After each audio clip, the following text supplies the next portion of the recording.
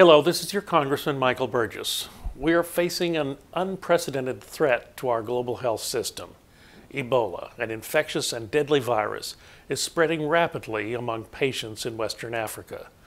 You've likely heard of this virus before, not because it was widespread, but because it is so deadly amongst those it infects. Patients who become infected often die within weeks. There is no cure, and it is easily transmittable. Despite the dreadful symptoms and the deadly nature of the virus, Ebola historically was relatively easily contained. Since it was first discovered in the early 1970s, only a few hundred people were infected. Each time there was an outbreak of a few people, it was controlled and eliminated.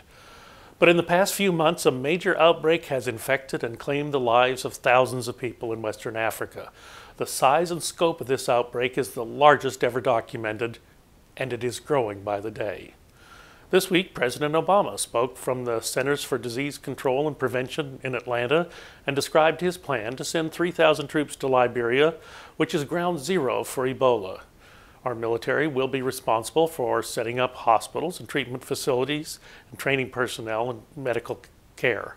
This will be the largest international response in the history of the Centers for Disease Control. Many have argued that these measures are extreme. As a physician, I would argue that they are important. The death toll is approaching 2,500 and it is climbing every day. The treatment centers in Africa are completely overwhelmed. People are dying in the streets. Their public health system is near total collapse. This isn't just Africa's problem. If their economies break down, if it becomes a global security threat and a worldwide economic disaster, it will affect every one of us on this side of the Atlantic. On the positive side, we have the knowledge and the ability to fight this disease. Indeed, the United States government has been researching and in a way preparing for this virus and the treatment of this virus for 25 years. We are sending the best and brightest to confront this deadly virus before it gets measurably worse. This is not a political issue. The president's response, while people can argue, it seems to be the best we can do with what we have today.